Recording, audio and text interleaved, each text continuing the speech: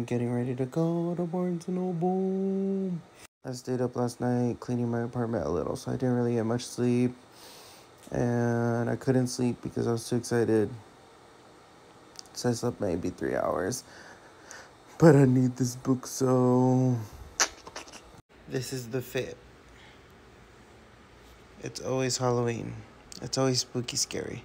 It's always spooky scary in the brain. You know that meme of like Bart Simpson being ready to go to the airport?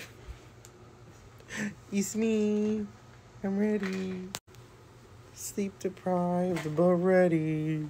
I ain't getting this excited to go to work. I ain't getting this excited to do anything else.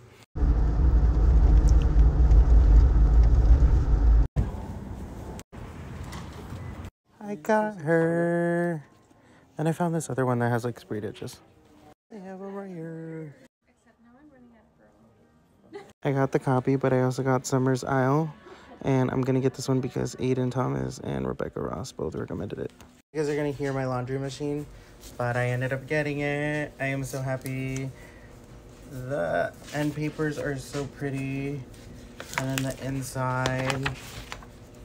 Beautiful. Beautiful, beautiful, beautiful. And then I got 2 other books. This one was really pretty. Literally by Hurricane Wars.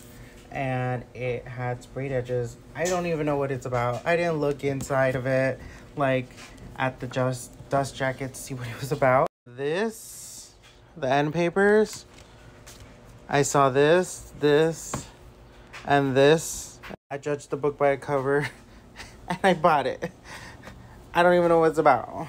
Seen this one before, and it has a little like sea serpent on there. The reason I made a comment earlier, Aiden Thomas and Rebecca Ross did a blurb on this book, and then so did Mary Lou. So I'm definitely going to be reading this one. I am on chapter 12.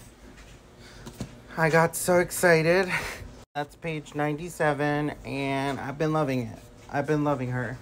Rebecca Ross is a really good writer. Iris is chaotic. I can't wait.